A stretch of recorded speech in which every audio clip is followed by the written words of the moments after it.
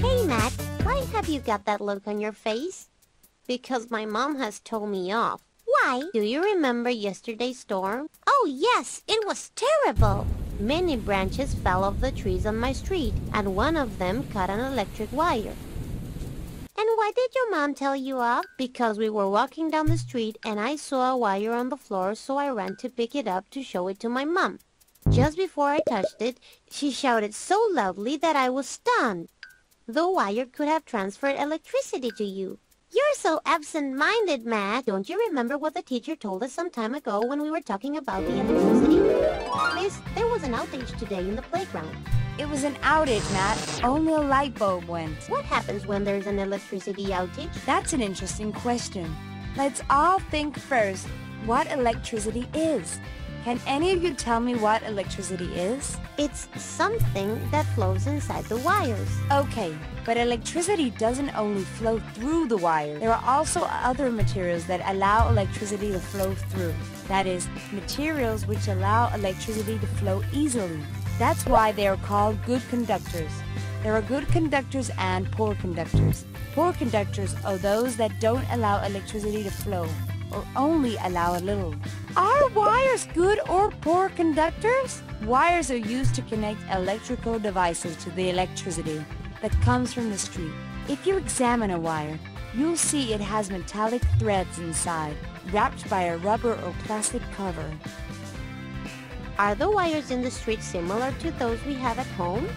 The wires in the street are prepared for a lot of electric current to flow through them. Think that those wires supply whole neighborhoods with electricity.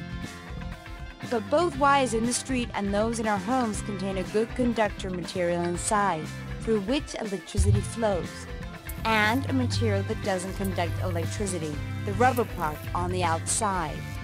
And the rubber they have doesn't allow electricity to escape? That's it! Because rubber and plastic don't conduct electricity, and therefore, electricity has no option but flowing through the metal conductor that is inside the wire. That's why the rubber covering the wires is called an insulator, because it keeps electricity inside the wire and prevents it from escaping.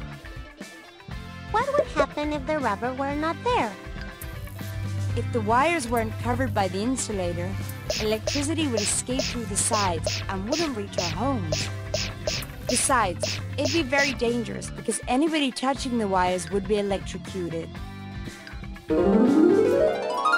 Then our body is a conductor, because if we must be so careful with electricity, it's because our body can conduct electricity, isn't it?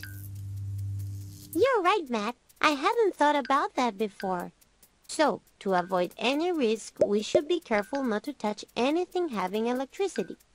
Like sockets, wires without insulators, the inside of lamp sockets, or wires that have fallen after a storm on the street.